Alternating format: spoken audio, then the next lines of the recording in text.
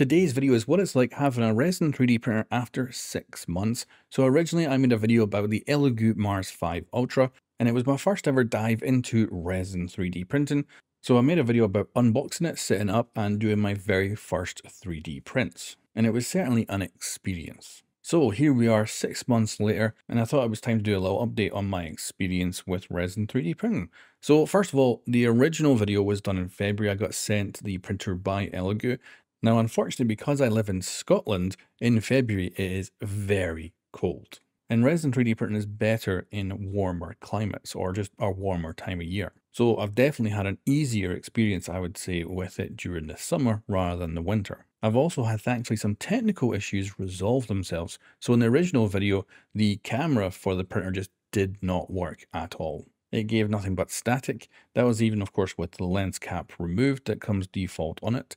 But with a software update that came later in the year, the camera just started working. So that was great. And that's incredible because you can remotely check how your 3D prints are doing, which is a very nice feature to have, especially built in at the default price, which is cool. Also, my initial experience with Resin 3D printing was just mess, just tons of like paper towels everywhere and plenty toxic garbage that you can't just simply throw out or put down drains and stuff like that. So you have to be very smart and go about the rules of your country when disposing of them. But I'll certainly say this, the mess that I'm making now is easily 1/10, and I've got it down to where I have just a small area where I can do all my resin stuff, and that's where the mess is contained, and then cleaning up from there is a lot easier. And I've also found myself batch printing as much as possible on the build plate rather than doing like, let's say, a figurine at a time, so that when I do one print, I'm doing maybe like 3-4 different things and then go to clean it all up. And that way I'm just doing less cleaning overall. And then certainly doing it in the summer instead of the winter has been a lot easier too. And one tip I've seen online, which was really good, was the resin in your IPA alcohol that you use to clean the 3D prints, it will settle over time at the bottom of the bottle. So what I'll try and do is at least have a month between every 3D print so that just completely settles. And then I expose that to UV light to solidify the stuff at the bottom. And it then obviously means I've got cleaner IPA to work with. And it's a good way to contain all what is the liquid resin into a single container, which is quite good as well. It's of course then easier to dispose of at a later point. But we should also talk about the toxicity of this stuff. So it stinks, it's not good for your lungs to breathe in, it's not good to touch the liquid resin, even though if you get it on your hands, you could pop outside and just get some UV light from the sun on it and it, solidifies.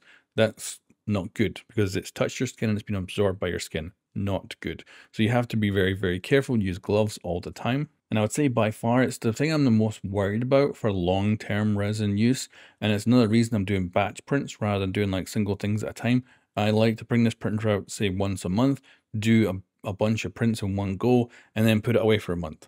And not expose myself to those chemicals for a very long time. It's also an advantage, of course, in the summer because I can open up the windows and doors and everything and get air moving in. Because I live in a 1-bedroom flat, and definitely the experience is going to be better if you have much more room to work with and you have a hotter climate, so you can actually just get the windows open whenever using this stuff. And it's not just simply toxic as well, it does stink and it is not a nice smell to have around. But then the 3D prints themselves are just sensational and the quality is just through the freaking roof. And for me, who's only been into 3D printing now for like 2 or 3 years, it's incredible to have just seen where it was when I started to where it is now. And it's just like, wow. And of course, there is other 3D printers out there with this kind of quality that you can get, but they all seem to be huge machines and are way more expensive. So the Resin right now is in this sweet spot of being small machines, kind of affordable, and the resin itself quite affordable too. And overall, it's just quite cool to work with. Now, for me, I'm still defaulting most of my 3D prints to just PLA on my Creality K1. But when it comes to like every so often I'll find a 3D print that's a figurine or something like that, and the details are really high, and I'm like, I really want to print that and keep the details. And that's when I then go to the Resin 3D printer, print it off, and I'm like, damn, every single time I'm like shocked at how good the quality is. And that brings us now to actually my most recent 3D prints with the resin to show you how things are going. So I printed off a Highland cow, some unicorns, and a Scottish Terrier. So these were made to actually be gifts, and I thought that printing these off in resin would be such good quality that they would be incredible gifts to give away. Because the PLA stuff, you can make some cool things, but usually not figurines that look good. So the resin here was definitely the right choice to make these for my family that live in Norway. And these were quite an enjoyable experience to print, but it wasn't all plain sailing. I did have, I think, a problem with suction onto the build plate where I had a hole to reduce that, but I think it was too small a hole. And as a result, it almost peeled itself off the build plate and I would have had a failure. I was very lucky that it didn't, and it printed successfully. A little bit wonky at the bottom, but I was able to fix that.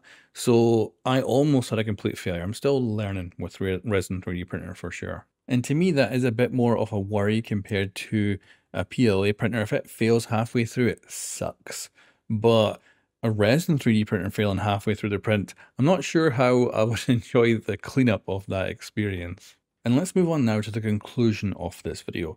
So first of all, I'll say that Resin 3D printing right now for me is the most affordable, high quality 3D print. Like to the point of where you print something off and it looks like it could have come from a factory. It's that good. Where of course, if I'm printing something off in PLA or something like that, you can tell that it's 3D printed. You can see the layer lines. Whereas with resin, it's pretty much perfection.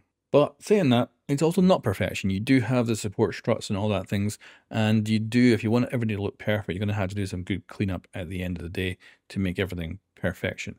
But still, I think it's incredible, and to me, most of my supports, I probably could figure out how to reduce them just based on orientation, and I think that comes more from just printing more and more stuff, and I'll probably get to the point of having less and less supports and doing a better job of having things be as clean as possible when I'm pulling them out of the printer itself, and then of course less cleanup afterwards. Now when it comes to the conclusion for the mess and all that, I will say the mess is a lot less than it was, but I would definitely, if you're in my position in a 1-bedroom flat or apartment, I wouldn't go for this. I'd only recommend going into Resin 3D printing if you have like spare room or potentially an outside shed or something like that you can work in.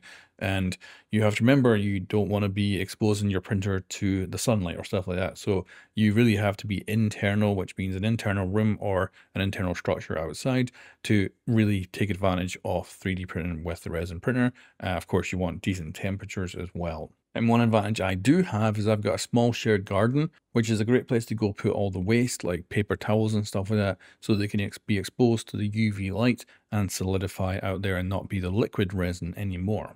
But I will mention again that I do make a lot less mess now, to the point of where I've got less than a bag's full of trash now when it comes to every 3D print. And that's by far the thing I've learned the most.